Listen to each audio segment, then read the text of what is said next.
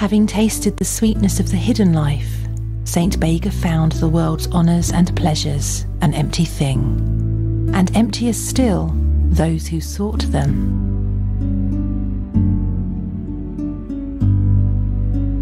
She willingly put up with the mockery of worldly people who were amazed that she should scorn their amusements, and entered into closer union with Jesus, the sole object of our desires. Saint Bega spent many hours walking the hills and crags of Ireland, speaking intimately to Jesus and his most holy mother. Like Mary, Saint Bega kept God always in her mind and saw him present in every creature and created thing.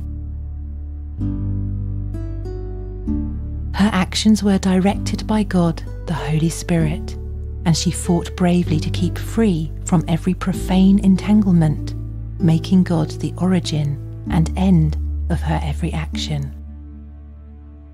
Saint Bega understood that virtue was safer in a lowly, humble condition than amidst the honours and distinctions of the world, so she sought to hide herself from man so as to be more pleasing in God's sight. She frequently asked God, as King David did in the Psalms, not to let her eyes become enamoured of empty earthly things. She knew that to live withdrawn from the world was one of the most effective means of preserving her innocence of soul.